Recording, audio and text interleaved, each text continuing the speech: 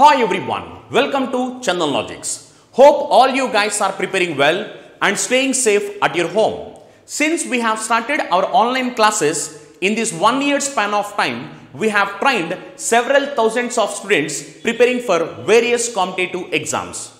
If you want to meet our expert faculty team, you can meet our expert faculty team and we are going to come across with best and unique content which will help you to crack your examinations in a smart way. We are going to teach each and every subject very clearly in detail.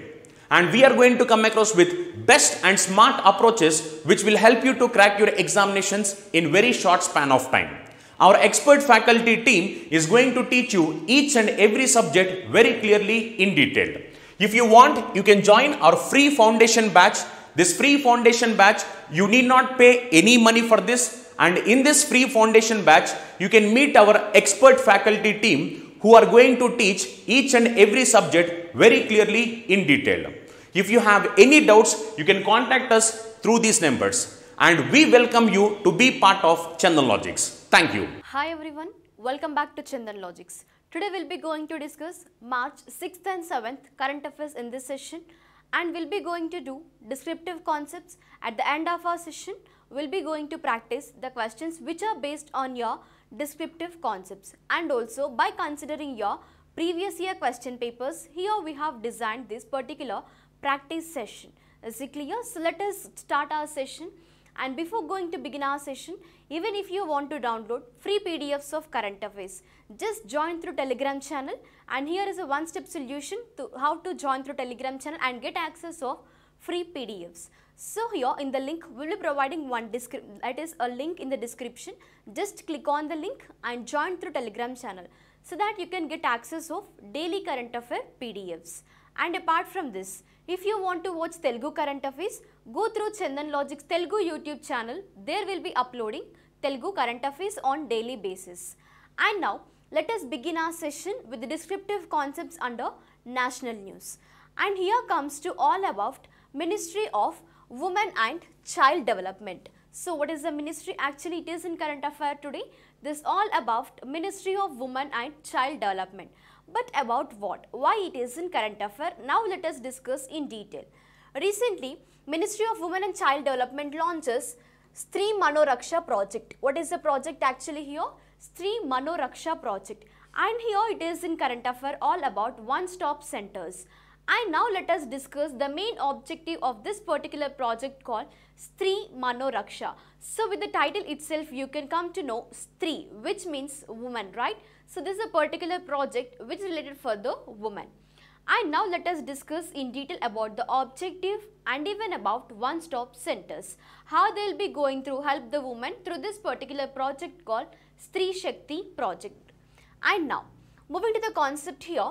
Along with this ministry, that is Ministry of Women and Child Development, the other organization which is in collaboration is NIMHANS Bengaluru is in collaboration and launched this Stree Manoraksha project, which is, and you can consider here, the main objective and aim of this Stree Manoraksha project is the goal of improving women's mental health in India.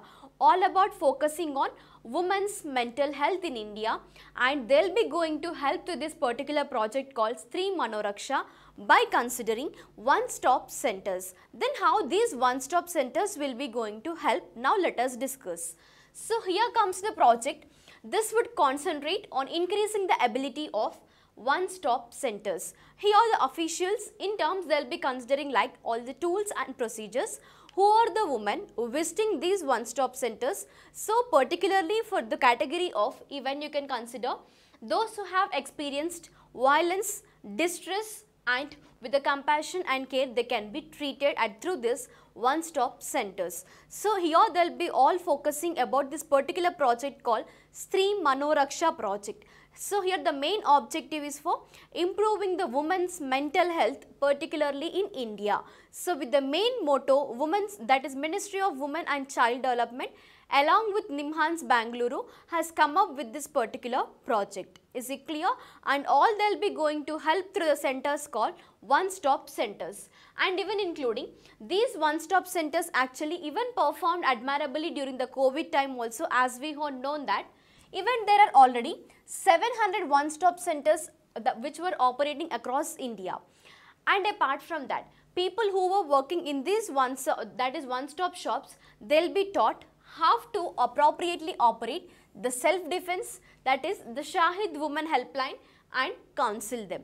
So here the persons or the people who will be working with these one-stop shops or one-stop centers, so they'll be trained. Is it clear? So this is all about the particular project called Stree Manoraksha project, focusing on women mental health in India, and also which is going to focus about, and they'll be going to give the help by a particular centers called one-stop centers. Is it clear with the concept? Now let us discuss the next concept, which is all about the festival called Herat Festival, which is celebrated in Jammu and Kashmir. Now let us discuss about this particular festival in detail. So it comes to a cultural point of India. And then moving to the concept called Herat Festival. Actually, they'll be like, what are the rituals they'll be going to perform? On which month or else on which of the following days according to Hindu calendar? Is there any other calendar they'll be following? Yes, here comes to all about Herat Festival. So which means Herat, or else the other name of the festival is the night of Hara, that is the night of Lord Shiva, which is generally known as Mahashivratri in most of the southern parts also. But moving to Jammu and Kashmir, they used to celebrate this particular festival called Mahashivratri as a Herat festival, and which is the main festival celebrated by the Kashmir Pandits across Jammu and Kashmir. You need to concentrate here. Herat is the Shivratri of Kashmir Pandits. And then how these Kashmir Pandits they'll be going to celebrate. Actually here Kashmir Pandits celebrate this particular festival called Herat Festival by distributing, which is actually, you can concentrate here, the walnuts. Why they will be like distributing the walnuts? It actually represents and symbolizes, and it stands as a mark of respect to the Hindu deities. So with this objective here, Kashmir Pandits on the Herat Festival, that is the night of Lord Shiva, they'll be distributing these walnuts, and this marks as the, you can consider here, respect to the Hindu deity. And then according to 2020 to the Hindu calendar, you need to focus here. This was celebrated on 28th of February, and Herat Festival is celebrated on Trayodashi, that is on 13th day of the dark half of the month of Falguna according to Hindu calendar between February and March. Is it clear? 14th day, actually in southern part we used to celebrate like Mahashivratri. But here moves to Jammu and Kashmir of Trayodashi, the 13th day, they will be celebrating this particular festival called Herat Festival.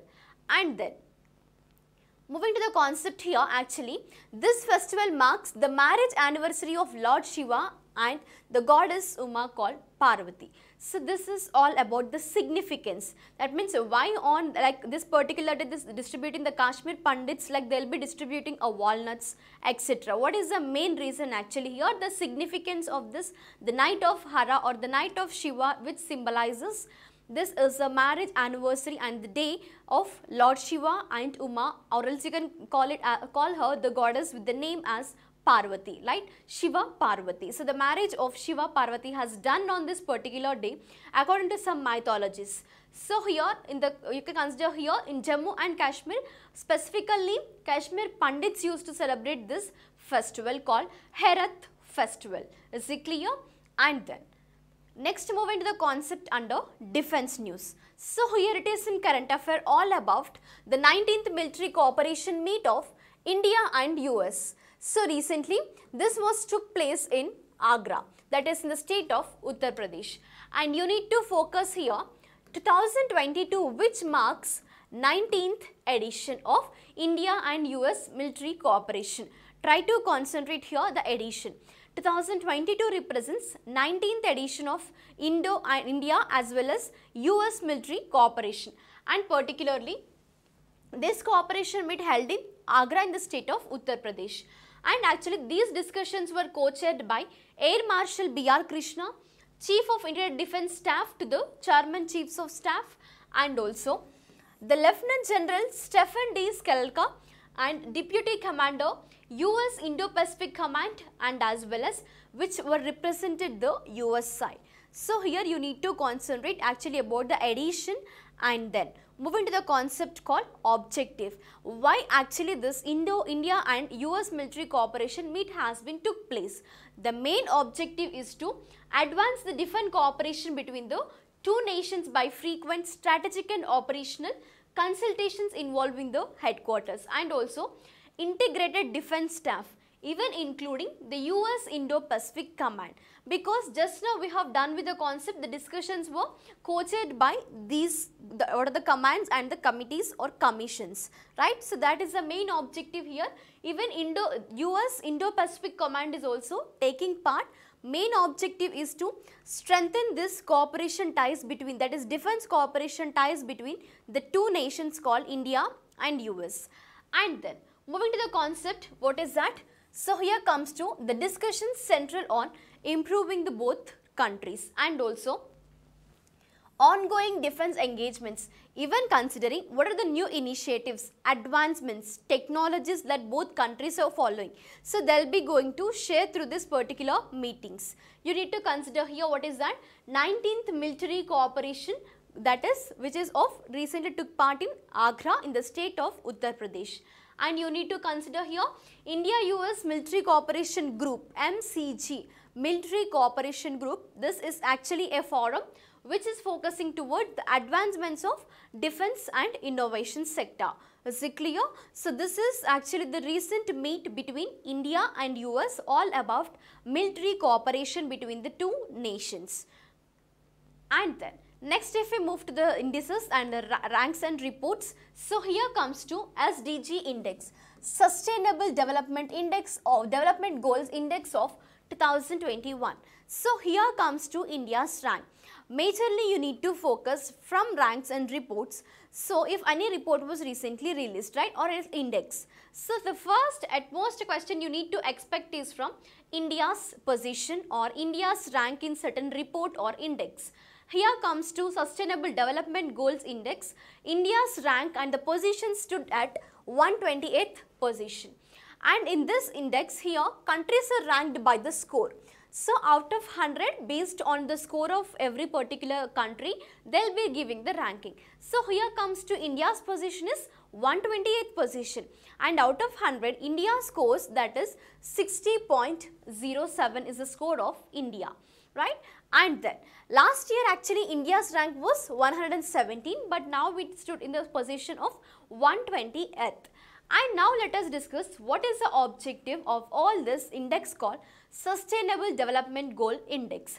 As we have well known with the concept called Sustainable Development Goals, those were 17 Sustainable Development Goals. And you can consider here which is actually developed by United Nations, right? And then moving to the concept here, each and every country has set some targets to reach all these 17 Sustainable Development Goals, right? So every year they'll be focusing, and by conducting this index, like they'll be coming to know like how many countries are, like you can consider here, achieving the topmost, or else whether they were reaching to attain all these 17 Sustainable Development Goals or not. So through this index we can come to know where even our country called India stands in the position. India stood in the position 128th. And then moving to the concept here, the index particularly measures the country's total progress towards achieving all these 17 Sustainable Development Goals. And moving to the concept called the top 5 countries which stood in the position, and that is in the top 5 positions, which is in the index called SDG index. And here moves to the top 5 countries were first actually stood in the first position, topped is Finland, and second position Sweden, third position is Denmark, fourth is Germany, and fifth is Belgium.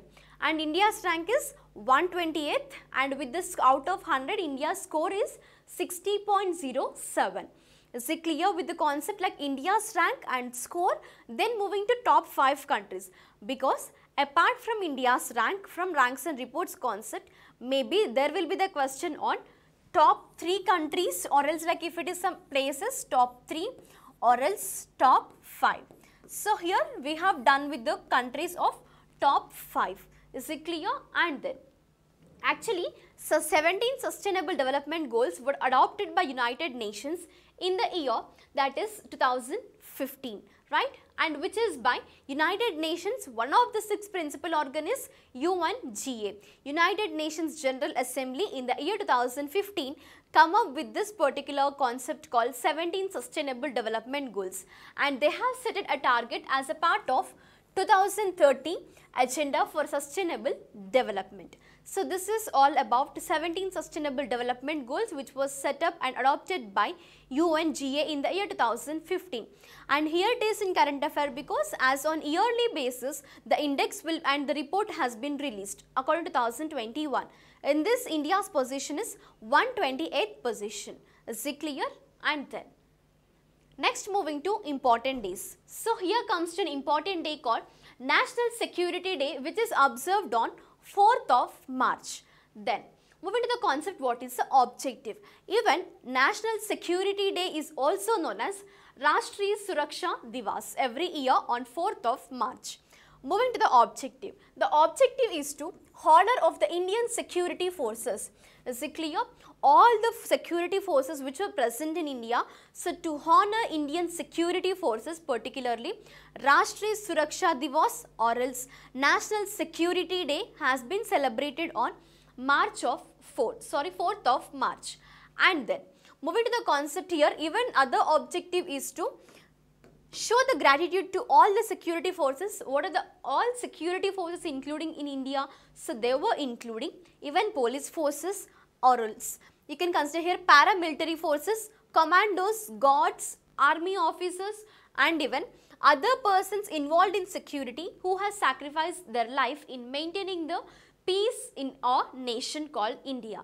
So this is the main motto, even to honor them and also that is to recognize their services and sacrifices towards nation, and they will be sacrificing their life to protect the nation. So with this main motto, National Security Day on 4th of March, India will be celebrating every year. And then moving to the concept, apart from this, even National Security Week will be there, so which is actually in the year 2022 celebrated from March 4th to March 10th of 2022. Along with National Security Day, actually the week starts on the particular day called National Security Day on March 4th, and this will be going to end on March 10th. And then 4th March actually marks the day when National Security Council NSC of India came into force, and that is in the established year is 1966. So on 4th of March, National Security Council was established in the year 1966. So this is the reason why on 4th March they will be celebrating National Security Day, and which was established by the Ministry of Labour under the Government of India. And then moving to the historical background, just now we have done like why on 4th March and also about National Security Week. And even now parallelly we will be going to consider first started to celebrate in the year 1972. First actually National Security Day has been celebrated in the year 1972. And moving to the concept called National Security Council of India, founded in the year 1998 on 19th of November. Is it clear with the concept? So this is all about National Security Day on 4th of March. And now moving to the next important day called World Obesity Day. So here comes to World Obesity Day observed on 4th of March. But first you need to know actually what does the disease called obesity. Obesity is a disease, even this can lead to other diseases also in the human body when the fat in a body increases or else there is a heavy fat in the body called, so it causes a disease called obesity. And then this can be like, can a human overcome through some of the exercises and other some of the yoga practices. So here according to actually you need to consider here the main objective. Why actually World Obesity Day will be celebrated on 4th of March. So here comes to the objective is that to spread the awareness about obesity and also encourage the action towards its elimination. So elimination, how it will be done? Through the performing the exercises and reducing the fat in the body. So which even leads to some of the other diseases, examples like heart attacks, or else you can consider some of like you can consider here diabetes. So these are some of the other diseases which can cause through a disease called obesity. Is it clear? First, if we stop this obesity, then we can overcome or else we can prevent all other diseases too. So the first initial step is obesity, that means the disease which is causing the other diseases. So here, to spread the awareness about this particular disease called obesity, actually World Obesity Day on March 4th will be celebrated every year. And moving to the concept, who has come up with this initiative or else who will be organizing this particular World Obesity Day? So here comes to World Obesity Federation, which is actually a not-for-profit body, and this has been done collaboration with WHO, that is World Health Organization. So it has official relationship, that is WOF, World Obesity Federation, along with WHO. These two has come up with the initiative for celebrating World Obesity Day on 4th of March. And the objective just now we have done to spread the awareness about this particular disease called obesity. Moving to the 2022 theme. So here the theme is everybody needs to act. So that is actually 2022 theme. Even the campaign which aims to improve the world's understanding, prevention and treatment of obesity. So with this main motto, you can consider here the theme which is considered as everybody needs to act is the theme of 2022 World Obesity Day. Is it clear with the concept, everyone? And now, let us discuss international current affairs. So here comes to the concept called Ministry of External Affairs recently unveils a special logo which is for the 75 years of Indo and Netherlands, or else you can call it as Indo-Dutch diplomatic relations. Is it clear? So recently the logo has been released because of 75 years of bond between India and Dutch. And moving to the concept about the logo features and example. So let us consider first, have a glance over the image here. Actually this is the logo recently was unveiled by the Ministry of External Affairs. So that is the logo between India and Dutch, which is marking the 75 years of friendship between these two nations. And moving to the concept here, Sanjay Verma, Secretary, West in the Ministry of External Affairs, and Martin van den Berg, Ambassador of the Kingdom to the Netherlands, which is to India.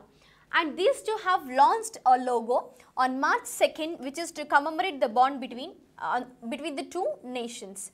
And then, what is actually the features of logo? So here the feature which stands for the national flowers of both the countries of Dutch and as well as India, and also those two, you can consider here, if you have a glance over the image, maybe you're getting a clear idea actually what is the logo and on which basis.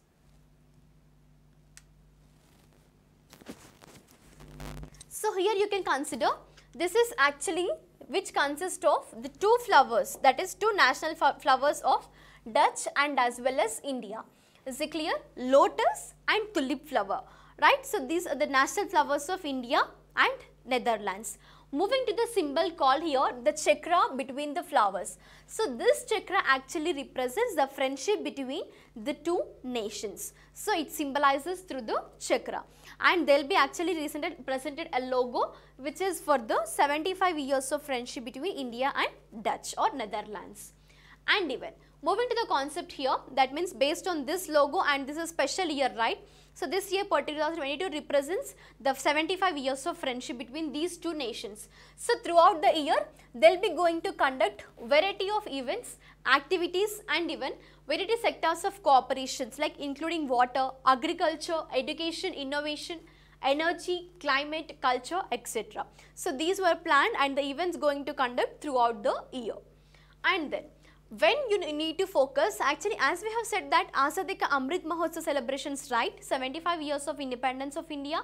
So you need to consider here, along with this you can remember easily, even India and Netherlands also marks a friendship of 75 years. That means whenever that means India got the independence in the year 1947, even India has started the friendship with Netherlands. So this 2022 particularly marks the 75 years of bond. And next moving to appointments concept. So here comes to about Jet Airways. Recently Jet Airways named Sanjeev Kapoor as the Chief Executive Officer in the year 2022. Now let us discuss in detail about the person's historical background called Sanjeev Kapoor, who has been recently appointed as Chief Executive Officer of Jet Airways. The previous working areas and the experiences let us discuss now. So here actually Sanjeev Kapoor was the president of Oberoi Hotels and also worked with this particular Jet Airways as a Chief Operating Officer and even including the Chief Strategy and Commercial Officer at Vistara. So these are some of the historical background. And moving to other in detail, even he has also worked as the Chief Secretary and Commercial Officer at Vistara Airlines, which is for 3 years, and which is as a Chief Operating Officer of SpiceJet as a which is for the period of 2 years. So based on all these considerations, Jet Airways recently considered and appointed the person called Sanjeev Kapoor. Even you can have a glance over the image of person here, Sanjeev Kapoor, who has been appointed as a Jet Airways Chief Executive Officer. Based on the previous working areas and experiences, then only the person will be appointed for certain positions. Is it clear? And then moving to obituaries here, former Indian Army Chief General S.F. Rodriguez recently passed away. Let us discuss the historical background and achievements, and even when the person was alive, what are the areas he used to work. And now let us discuss in detail about the person. So here comes to General S.F. Rodriguez. So here actually the full name of the person is Sunith Francis Rodriguez. Recently the person has been passed away and he was actually the former Indian Army Chief. Then moving to the concept, who also served as Chief of Indian Army from the year 1990 to 1993, and at the age of 88 years the person has lost his life. And even you can consider here S.F. Rodriguez also the Governor of Punjab from the year 2004 to 2010. As even an Indian Army Chief, is it clear? He has also worked and also took the position and charge as a Governor of Punjab from 2004 to 2010. And even he has also served as a 2 terms on the National Security Advice Board. And then since his retirement, he has been engaged in social, literary pursuits and also delivered numerous talks on the strategic issues. So this is all about the person S.F. Rodriguez. Recently the person has been passed away at the age of 88 years. Is it clear? He was actually the Indian Army Chief General. Just have a glance over the image, and the person titled as a thinker and a strategist called S.F. Rodriguez. Is it clear? So recently the person has been in current affair because he has lost his life. And with this we have done with the descriptive session. Now let us discuss the practice questions which were based on till now whatever the concepts we have done. Based on those concepts and by considering your previous year question papers, the model has been considered for you. Like what is the format we need to choose. Is it clear? And now let us begin with the practice session based on the descriptive concepts. So let us look into the first question. What is the rank of India in the Sustainable Development Report of 2021 list? Right. So if we move to the options, 117, 120, 115 or 126. Here I will be giving a clue. Just eliminate first option. 117 is the 2020 SDG Index report. Is it clear? So according to this SDG Index of 2020, India's rank is 117. But now what is the India's rank? Just now we have done with the concept. Try to mention in the comment section, and here even you have to concentrate on the top 5 countries too. And moving to India's score, out of 100, India's score is 60.05 in this particular index. And this is the index which measures all the countries, that is the achievements or else the progress towards the achievement which is regarding 17 Sustainable Development Goals, SDGs. Right. So now just try to mention the answer in comment section and mention this a question number along with just option, that is a letter you need to mention answer, right? No need to mention like the whole answer or the sentence, just mention the correct option in the comment section along with the question number. And now if we move to next question, which of the following country has topped the Sustainable Development Index of 2021? Just now as I have said that you need to focus along with the rank of India, the top 5 countries which stood in this particular index or report. Moving to the options here, Norway, Sweden, Finland, Germany. Actually these all countries were stood in the top 5 list. But here you need to know which is the top first country which has stood the position in the first, and that is in the index called Sustainable Development Goals Index of 2021. Is it clear? And then next, National Security Day is observed on which of the following dates, which is to the or else to commemorate or else to honor all the security forces in India, right? If you move to the options, March 1st, March 2nd, March 3rd or March 4th. And along with National Security Day, even try to concentrate on March 4th, what is the other day? Try to mention in comment section, is there any disease which is related for the any like world, any of the health organizations or else any other federations or the organizations which has collaborated with WHO and established one of the following day, as we have done in our today's session. So revise that concept and even try to mention at the second question, try to mention your like question number 7. You need to answer for this particular the question displaying on the board, and as well as apart from this question you need to answer for what is the other day celebrated on 4th of March. And then Herath or the night of Hara festival has been celebrated in which of the following states or union territory? Assam, Ladakh, Jammu and Kashmir or Himachal Pradesh. At least if you have remembered, this is a certain category of Pandits used to celebrate a festival, and they will be considering this day Herath festival as a night of Lord Shiva, right, or Hara, and this is a marriage anniversary of Lord Shiva and Uma Parvati. So try to consider here about the particular category of Pandits who will be celebrating. Then you can answer, that is in which of the following state or union territory Herath festival will be celebrated, right? And then moving to the concept called Stree Manoraksha project. So the Ministry of Women and Child Development has actually come up with this particular initiative and a project which is focusing towards the women's mental health in India, right?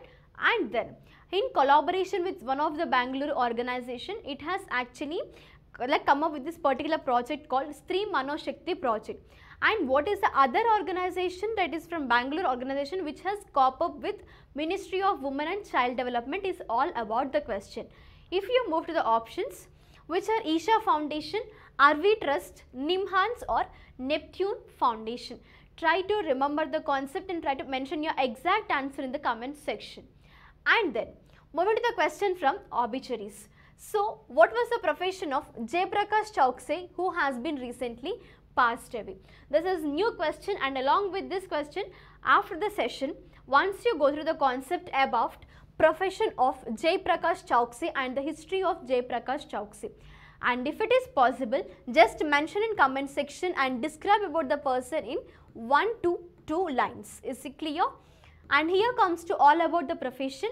If we move to the options, agriculturist, sports journalist, economist or film critic. So here your answer is option D. Actually Jayaprakash Choksey is a film critic. Recently the person has been passed away. So now we are discussing about the person in our today's current affair. Is it clear? Once after the session, go through the historical background about the person called film critic, that is Jayaprakash Choksey. Is it clear? And try to describe about the person in 1 to 2 lines in the comment section along with this. And because as now we have discussed even the answer of this particular question, so here instead of this question, you need to describe about the person in 1 to 2 lines. Just mention the question number either 5 or 6 or 7. Then you need to answer about the person history.